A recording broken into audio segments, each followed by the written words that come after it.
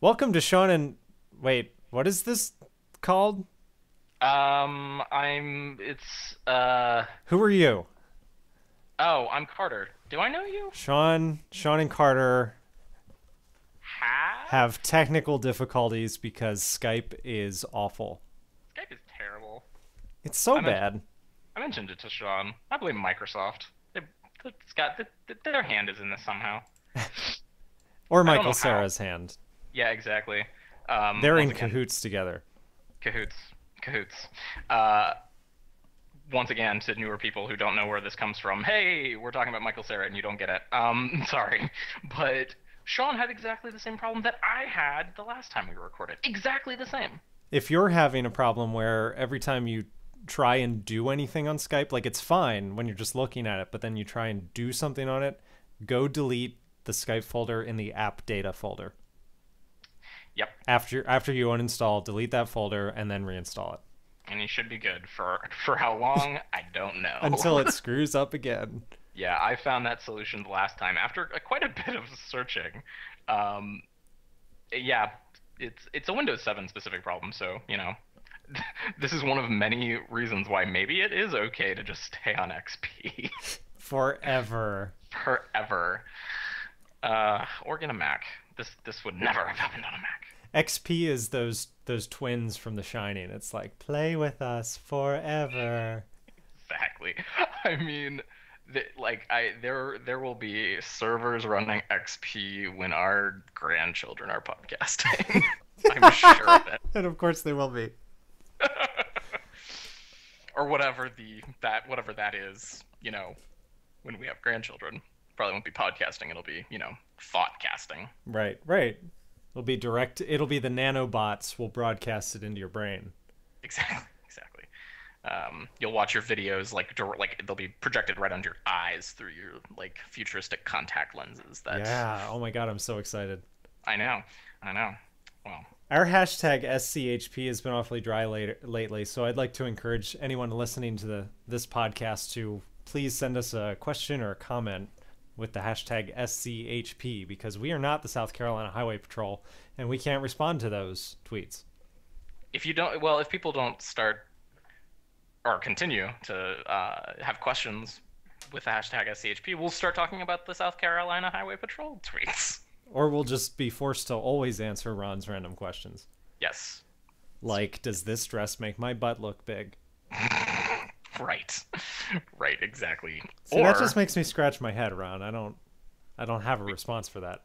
We don't know. We don't know. Or why is SpongeBob the main character when clearly it's Patrick? Who's the star? Yeah. You gotta get the rest of the joke in there. Who's the star? So I actually tweeted this to Ron. I'm proud, maybe not. I don't know how I feel about this, but I have never seen an episode of SpongeBob ever. See, I started watching SpongeBob immediately after it started because it was from the same guys who made Rocko's Modern Life, which is still one of my favorite cartoons ever. One of the best cartoons of all time. Yeah, and I've seen it. I probably haven't seen a new episode of SpongeBob in the last 5 years, but every time I've sat down and watched an episode, it's very amusing. And it always seems just slightly edgy, which is what Rocko's Modern Life always seemed like. Mm-hmm. It was definitely meant for an older audience than it appeared. Yeah, I agree. I mean, and I've not even seen snippets of SpongeBob. Like, I know that it's SpongeBob, Patrick, and that they live under the sea, and that is the extent of my knowledge of There's a pineapple and a crab and stuff. Nope. Um, but you you bring up Rocko's Modern Life. That is an amazing, amazing cartoon. And it's on Check it out. Netflix. It is If you have streaming, it's there. Yeah. I read an article recently that Rocko's Modern Life was actually an allegory against capitalism. Because of Conglamo? Mm-hmm. Yeah. We own Yeah. you was their We slogan. own you. Mm-hmm. Yep. Maybe I'll send you that and you can put it in the link. Okay. You can read that article. I'll add it to my dissertation. Right, exactly. Ron also asks, just some colors. Pink, yellow, blue, or white? Question mark. Well, white isn't a color, if we're being fair. White is not a color. That's true. That's true.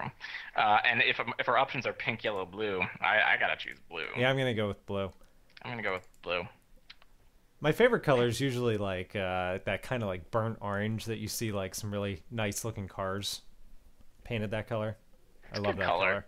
I have a big duffel bag that color. I love it. My favorite color is I don't have a favorite color. I really hate that people I don't hate this, but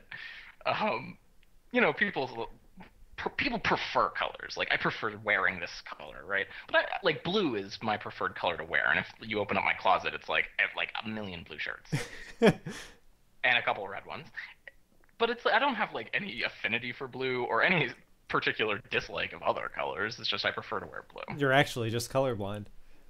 Yeah, I've been hiding it all my life. And all my shirts are actually green and no one told me. Well, thanks for the random questions, Ron.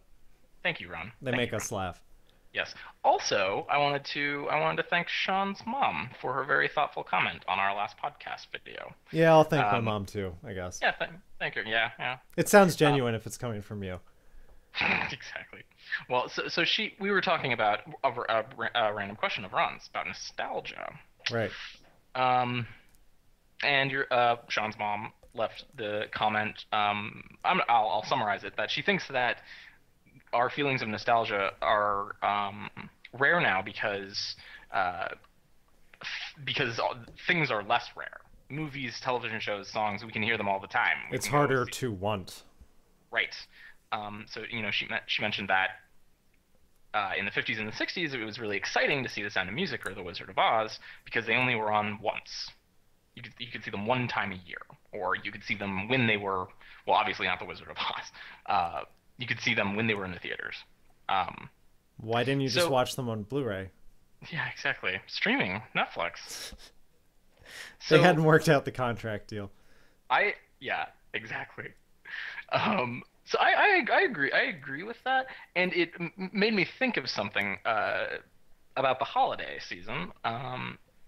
I was traveling a lot this holiday season. I was on a whole bunch of planes to get back home. And I was talking with my mom about air travel and how much I hate it, and it's the worst. I had a 4-hour layover in Newark, New Jersey. Aw, poor New Jersey. On the upside, I'd never been to Newark, New Jersey before, so I ticked that one off. I've been there. Well, I don't think you were missing anything. If their airport says anything about them, all right. But I was talking with my mom about this, that I dislike this. I don't like flying. It's inconvenient. It's just a bad experience overall. It's unnatural for us to get in metallic birds and fly miles over the earth. We must return to carriages and horses. Exactly. That's where you were going with that, right? Yeah, exactly. I would have really preferred to have driven 12 hours. But in the 50s and the 60s, it was an event to travel. Oh, because yeah. You did it so infrequently. Dress up. Pilots were like, oh my God, pilots today, it's just sort of like, oh yeah, he's an airplane pilot, psh, whatever. It's like and everyone offhandedly assumes that they've had 2 drinks already for some reason. Exactly, they're professional. Like, flight attendants. It's like, it's flight was glamorous in the 50s, and now it's just it's basically a flying bus. It's a flight. Yeah, exactly.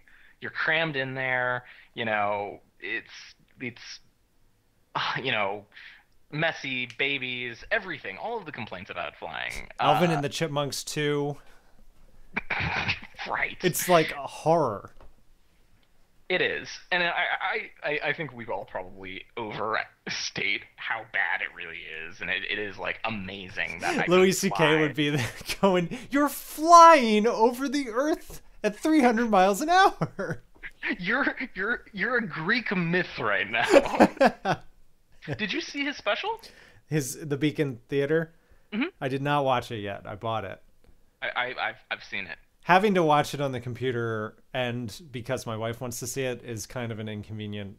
I need to figure out a way to put it on my TV. I need to hook up my laptop to the TV to watch it. I watched it on my iPad. He has it. I believe it's an HTML5 video on his website, so you can watch it right on your iPad. He's genius. Thank you for using web standards. I appreciate. Not to say anything bad about Flash, but you know, it doesn't work on my iPad, and HTML5 does. So He must know enough about the technical stuff because he freaking edits his own show. Anyway, I'm sure there's plenty of other technical aspects he takes care of himself. Yeah, definitely. Smart guy. And did you see that within the first like couple of days he'd made $1 million off of it? Yep. And what he was going to do with it? No. So, a quarter of it is going to pay for like the streaming fees, the web hosting costs, all that. That cost $250,000. Another quarter of it is going to his staff and everyone who helped him. So he's giving them big bonuses. 200 and I might get this wrong. I think the 200 he's keeping 230,000 for himself because he worked hard and he deserves it. And then the last 270 is going to a variety of charities. Wow. Yeah, he's a super all right guy. He really is. He's lewd and obnoxious and hysterical, and I love him. He's a cultural treasure. I love him too. I hope he sticks around. Yeah. I read about his special being every year when he does, like, he wraps up the tour at the last spot, he retires that act entirely. That is the last time he will tell those jokes. That's awesome. And then he starts fresh. That's the same thing that Eddie Izzard does. Yeah, I believe it. So, and they're just prolific coming out with this new stuff all the time. And it's challenging, but that's the point, and that's why it's worth it. Definitely, and I am just ashamed that I have not watched a single episode of his show yet. Oh my God, you must. It's fantastic. I gotta do it. I'll do it. Sometime. I'll find the time. Good. Okay. So what's up? What's up, man? Oh, XKCD turned 1,000. Published their 1,000th comic on Friday. Congratulations to them. Congratulations, Randall, and anyone else who works with them. Other than that, not too much. Just the end of American Horror Story, which, like, I really feel... Sean's mom, I think in the future I will feel very nostalgic thinking about this first season of American Horror Story. See, that's what you can feel nostalgia for, like a first-hand experience that you've experienced with other people. Yeah. That's something that will never go away. Exactly. Like Sean's mom was talking more about like the feeling of excitement around certain things. And yeah, it's hard to get excited about something that happens all the time. But yeah, like I think nostalgia generally is a social thing. And you know, there'll always be social stuff. Yeah. Except now when I feel nostalgic about American Horror Story 30 years from now, I can go back and listen to these podcast episodes. And that will make you feel nostalgic. And I'll feel even more nostalgia. Exactly. So it's over, man. It's over.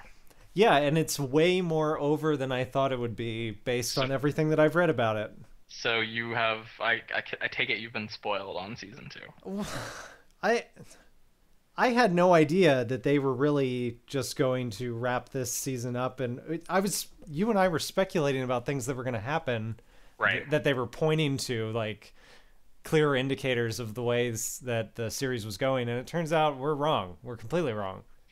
Exactly. It's going nowhere. It's going nowhere. This was a spoiler alert, everyone. If you don't want to be spoiled for season 2, although I think everyone knows by now, they're not continuing this story at all. They're going to go to a new house, a new location, a new cast. And not only that, but the themes from this season that we've built on of things like family, adultery, and like infidelity, that kind of stuff, they're basically, those are the hauntings of that house. And Ryan and Brad say the next season will probably be diametrically opposite. Yeah, they're going to explore a whole nother slate of human sin. Yeah, exactly. Yeah. Do you want to talk about the episode? Yeah. And then talk about the season 2 stuff and how we feel about that? Yeah. Okay. So the finale happened. The finally happened. Afterbirth. And what'd you think? Did you like it? Controversial, I'd say. Overall, I liked it a lot. I was surprised by one thing, but then it turned out to be okay, and I hated the ending. I think that's very similar to my feelings on on it. So watch this episode, or if you've been following along and you haven't watched this episode yet, you should. It not a lot happens, I would say. I mean, Ben dies. Yeah, yeah. Like in the first 5 minutes. Right. That was the part that I was like, he's made it this far, he's getting out, and I guess that'll be okay. Oh, he's dead. Right. Well, and they pulled the rug out underneath us. He had a gun, and I was like, oh my god, he's gonna kill himself so he can be with Viv. And Viv and Violet convince him not to kill himself, and he's like, all right, I'm not gonna go kill myself. So Ben walks out of the room, and you think everything's good, and it's Hayden and some rando ghost with a noose, and they hang him by the chandelier. Yeah, she's rounded up her cronies, and yeah, she warned him. Yeah. And I mean, like, I think, and also just for everyone who's following along, who's been following along with us and not watching the show and listening to my random theories, none of my random theories about Ben or what's going on in the house proved to be true. No. He didn't kill Violet. He's not dead. He's not whatever. You've got an overactive imagination, my friend. I was right about Violet. Yeah, well, you and a lot of other people. You were not the only one. Well, whatever, but I thought of it on my own. But, yes, you did. Okay. So no, to alleviate your tension, Ben didn't kill Violet. Sorry. Yay. Sorry for dropping that into the mix. Making the waters murky. Right. So after this goes down, Ben's all dead. He's all dead. They become like a family. Apparently dying was what they needed to do to come closer together as a family. It's actually kind of sweet. It was kind of sweet. They band together. This is I tweeted this, that the show does a little deconstruction of itself in the middle.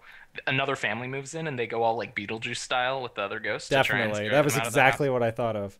Yeah, and it's just like when they moved into the house. Although I had a major complaint about this. The son with the skateboard, he looked like he was 35 years old.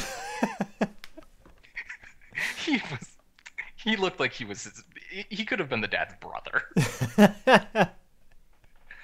I did not like that at all. Well, they wasted all their casting budget on Jessica and Dylan. Right, exactly. And Moira is like all ready to, let's get all the good ghosts together, basically, and scare this family out of the house. It's like, well, where was she with that when the Harmons moved?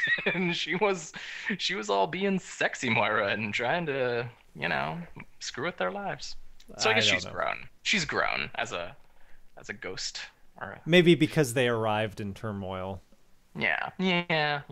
So, and I still wouldn't put it past. Oh my gosh, it's been 2 weeks and I'm already forgetting the names. Constance. I wouldn't put it. I still think she's a witch.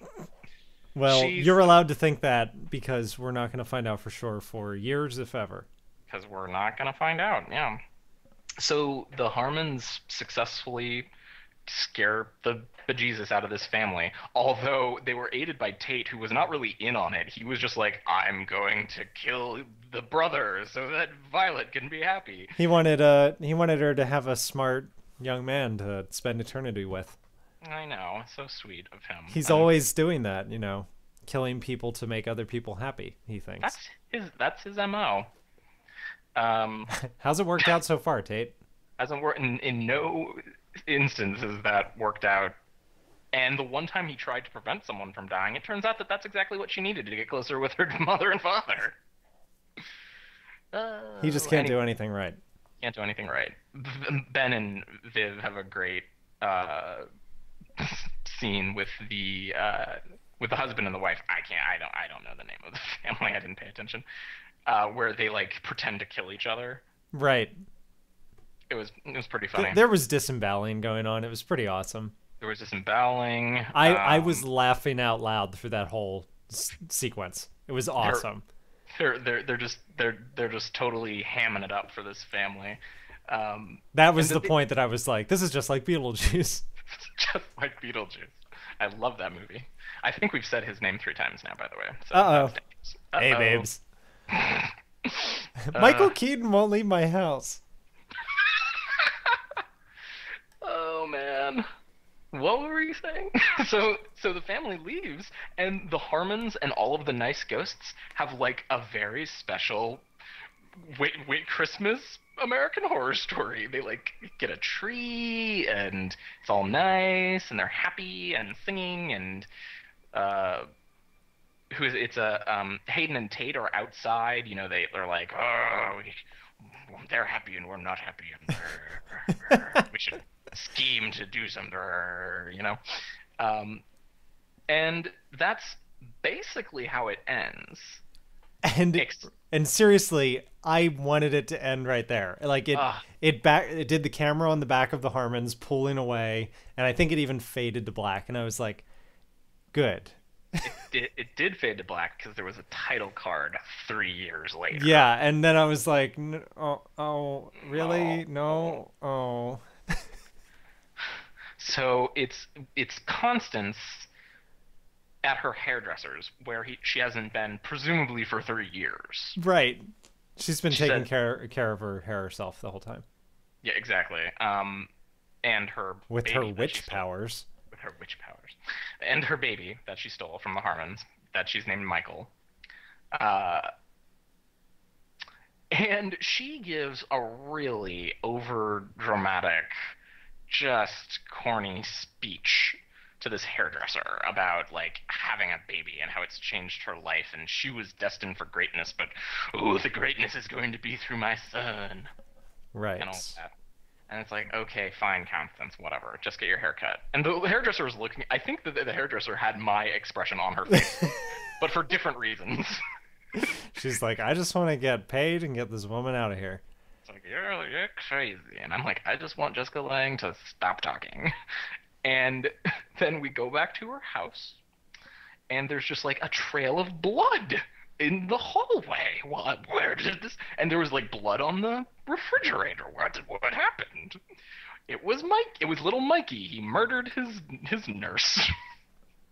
And what does she say? Something like, now what am I gonna do with you? Now what am I gonna do with you? And he's just got this. He's covered in blood, and he's got this like creepy smile on his face, and it's like, oh, he is the Antichrist. Great. In the second before we saw him, I half expected him to look like he was like 10 years old.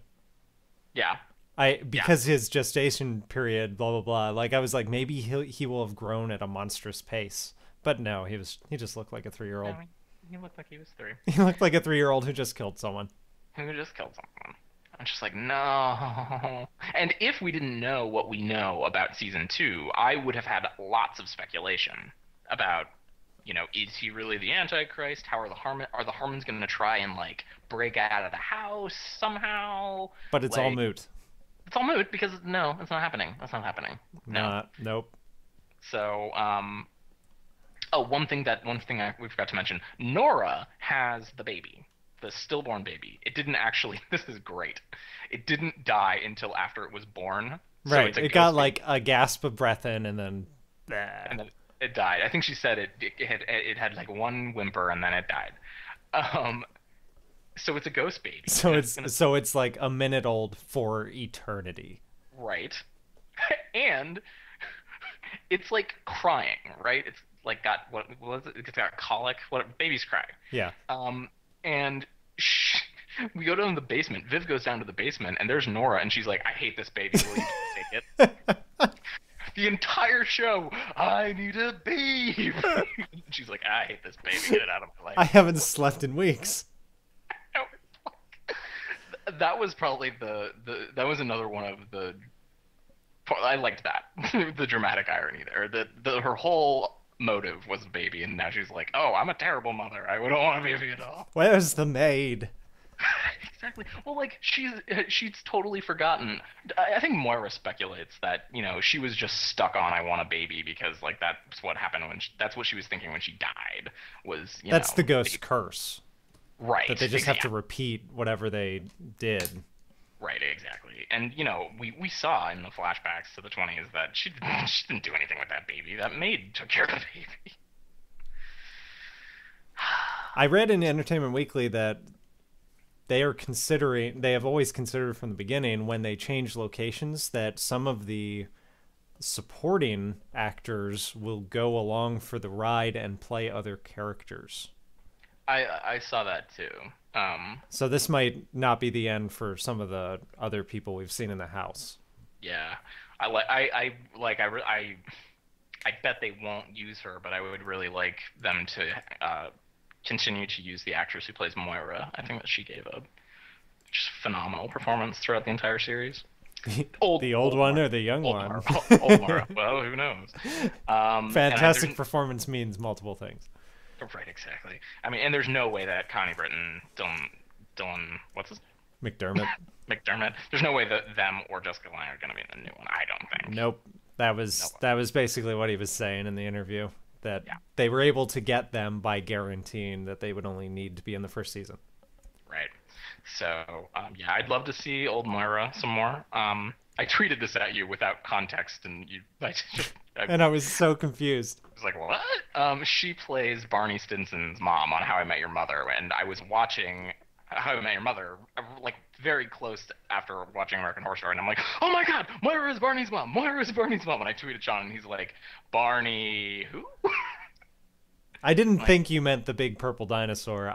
I thought you were talking about a character on the show, and I was like, I don't remember who Barney is. Yeah, I should have made that. And the problem is I don't even know who Barney Stinson is because I never watched How I Met Your Mother. Right. Very sad. How I Met Your Mother is a huge part of my life. Huge part of my life. So yeah, speculation on season 2 is just moot. Like, who knows what it's gonna be? There's no point. He said that in February or March they will announce details, probably including casts. Right. So this is something I was thinking of. If it starts in the summer, hopefully it'll start in late August, September, like this one did. Yeah, in time for Halloween. In time for Halloween, because if it started much earlier, it would be eligible for a 2012 Emmy, and it would be like competing against this season. So. I was like, well, I hope they do it. Like, the eligibility period ends like June. I'm sure FX has notified him. Yeah, I'm sure. So yeah, so everyone knows and they can put it on their calendar. July 19th of this year will be when the Emmy nominations are announced. So we'll see if any of our friends get a nod. I'd expect one for Jessica Lange and potentially one for Moira. Yeah, definitely Jessica Lange. Definitely just going. Yeah, and old Moira for supporting. Maybe. The others, I'm not quite sure. And I don't know if I would be doubtful that the show would get an outstanding television show for a drama. I bet it won't. It's up against all those amazing TNT dramas, right? Yeah, and I mean, like, there's like Boardwalk Empire and. There's just way too much that's significantly better quality. Not the TNT dramas, I was joking. Well, I was serious about Boardwalk Empire. Yes, I know. And other shows like on HBO, whatever. Game of whatever. Fantasy. Game of blah. How's that book reading going? I'm like... You're flying through 150 pages in. I try to read a little bit every night. Every month. Every month. I'll be done by the time by the time the series wraps. Right, exactly. I'll wait. I'm gonna wait for the movie. That's what I'm gonna do. Yeah, and I bet I don't want to say this, but I will anyway. Individual episodes for writing might get something for American Horror Story, but still. Okay, yeah, that's possible. It's possible, more likely than the show itself, but it's still going against really stiff competition this year. So, and there's the season is nowhere near over. So, farewell, American Horror Story. Yeah, let's hope that the second season intrigues us. Right. So, are you upset that it's not going to continue with the Harmons? I think that one of the main drawing factors of any serial drama is getting to come back and seeing the next chapter in the story. So the fact that they're abandoning this story for the next season definitely is a check in the negative column for me. That doesn't mean I won't watch it. Right. But getting invested in another whole crop of characters kind of makes me sad. Yeah, I agree. I mean, like, I'm not... You know, obviously people on the internet are crazy and everyone's like, oh, I'm not going to watch season 2. They've ruined it. They took, you know, all the internet people took their ball home from the internet playground on this one. I'm not angry. I agree that I would feel differently if I had known from the beginning that this was going to be one season. If they had said, like, this is going to be kind of like mini-series, and we're going to cover, like, different stories across seasons, then I would have been like, oh, okay. Well, they are saying that now. They're saying it now, but they didn't say it, you know, when we started, so I think they knew it, but they weren't explicit with it. Right. Well, which means, you know, we could get really super engaged and involved, and then they can pull the rug out from underneath us. I've used that metaphor twice this podcast. I'll watch season 2. I don't have anything to watch now, though. I guess I should watch Louis. I guess so. We can't cover that on the podcast. No. For a number of reasons. For any number of reasons. But we should get back to covering films on the podcast because we kept talking about it and we kind of got away from it. We got away from that. You had a great idea. Yeah, but the problem was we tried to do Coen Brothers films and I don't think anyone was excited except us. Yeah, I mean, yeah. But I think that people will be excited about the idea you had because it's much geekier. Yeah, we have 2 series ideas, and mine was I realized the Avengers comes out in a couple months, and the perfect like Shawn and Carter of a podcast activity could be to watch did I figure out it was 5 movies that are the lead into the Avengers? That'd be Iron Man 2, Captain America. Yes, and Thor. And the Incredible Hulk. Incredible Hulk. So we can make 4 weeks of those 4 franchises. Incredible Hulk is an Avenger? Yep, I didn't know that. He is. All right. The movie that is the lead-in for the Avengers is not the 2003 Ang Lee movie. It's the more recent one with, what's his face? The Australian guy. Captain Nemo from Star Trek. Captain Nemo from Star Trek? I don't know. I'm sorry. It's Captain Nero. I just had to say Nemo. Nemo, Captain Nero. I still don't know. What I don't know. It's that it's the guy. Who's Captain Nero? Captain. Now I'm just making stuff up. Is he in Starfleet? No, I'm totally right. It is Captain Nero. Oh, Eric Bana. Eric Bana. In the Avengers, however, that part will be played by Mark Ruffalo for some reason. We just picked another ethnic-looking male actor. Yeah, 3 different Hulk characters in 3 movies played by 3 different actors. Whatever. Okay. But anyway, yeah, that one. Well, everyone's super excited for it because it's a Joss Whedon flick. Yeah, I saw a different full trailer for it before Mission Impossible 4 that I hadn't seen yet, and I just got even more excited. I'm just going to put out there that I'm not super excited for the Avengers, but I'm totally down for this. I'm more excited for his upcoming horror movie. His upcoming finished a year ago horror movie. Whatever, I know. I'm super excited for that. Starring Josh... From the West Wing. Yeah, I can't... What's his last name? Bradley Whitford. What's Josh's last name? Josh Lyman. Josh Lyman. Oh, what a great character. He is a great character. He remained great even in the bad parts of the West Wing, I think. Yeah. I liked his... I mean, that show... So this is why what's his name left, Rob Lowe, because that show became like the Josh Lyman show. Oh. He was the main character by the end. Yeah, I have never watched past Aaron Sorkin's Exit. It's worth it, but there's some bads. You gotta be prepared for the crap. Season 5 is Utter, utter nonsense. Well, it started with the kidnapping of the president's daughter, which was enough to make me stop.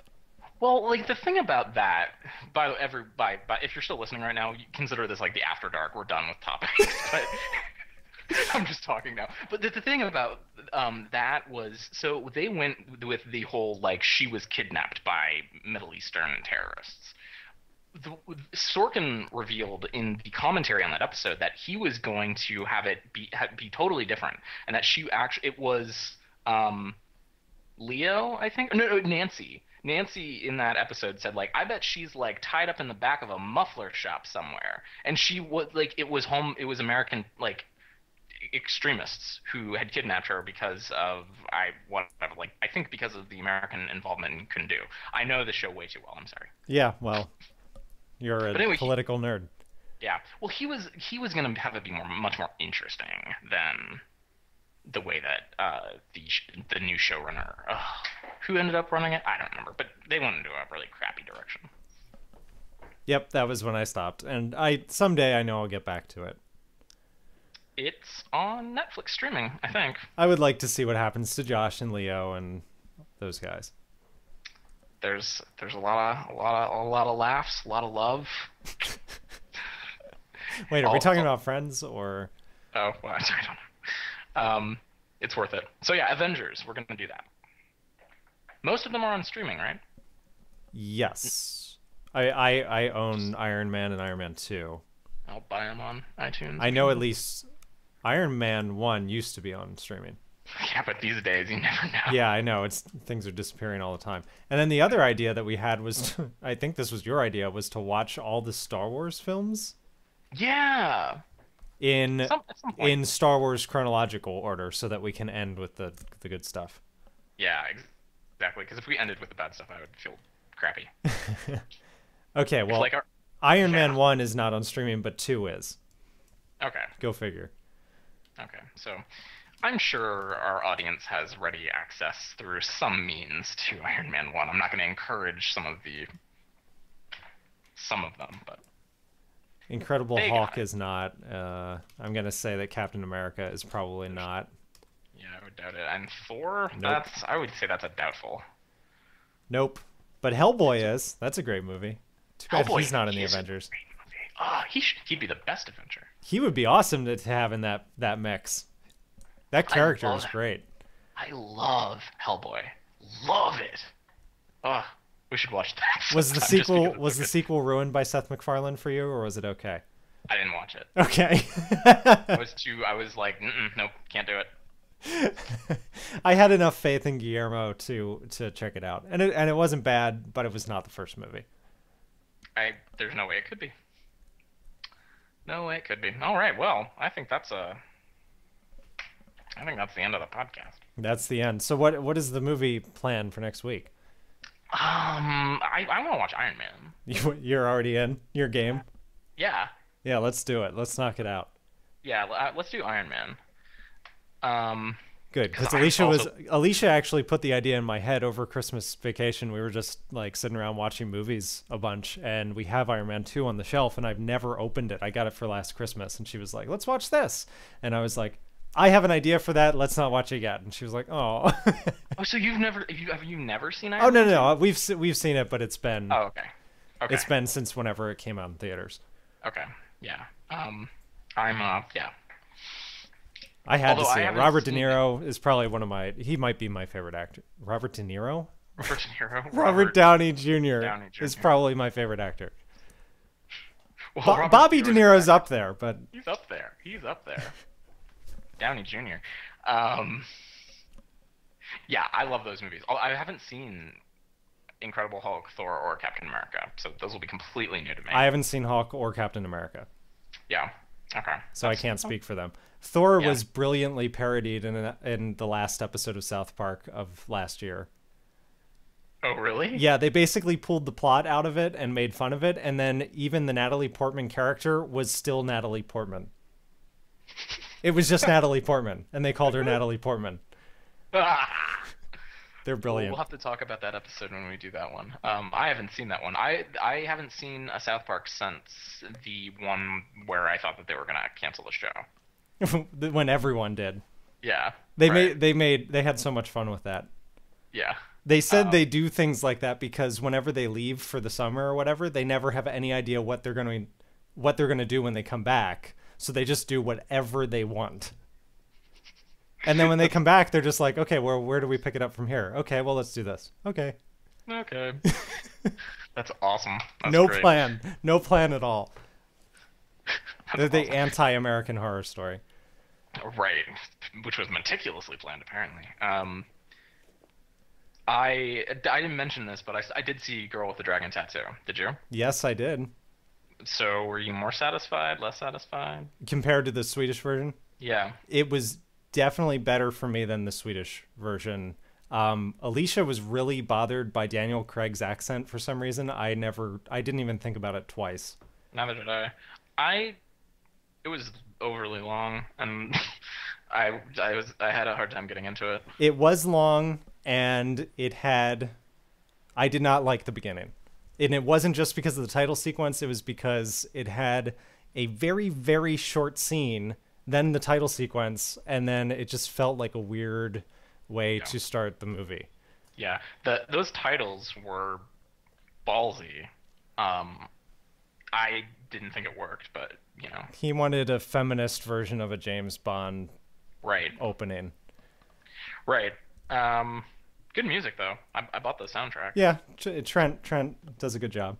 Mm-hmm. Yeah, I agreed. He'll get nominated for score again. Yeah, definitely. You know, a movie which was excellent, which I highly recommend, that I saw over the break, basically, is Margin Call. Okay. I would recommend that to anybody. It was excellent. That's about one of the election counts. No. It's about it's about the financial collapse. Oh, okay. It's like Kevin Spacey, Demi Moore, the guy who played Chaucer in A Knight's Tale, who I don't know what his name is. Who else? Paul Bettany, Jeremy Irons, Zach Quinto, Asif Mandvi. Is he playing a serious role? Yeah, he plays like a quant. He's like an analyst on Wall Street. Oh my god! And Stanley Tucci. I have to see this movie. Stanley Tucci. It was really good, and also I think made very clear to people who might not know a lot about the financial collapse, like what happened.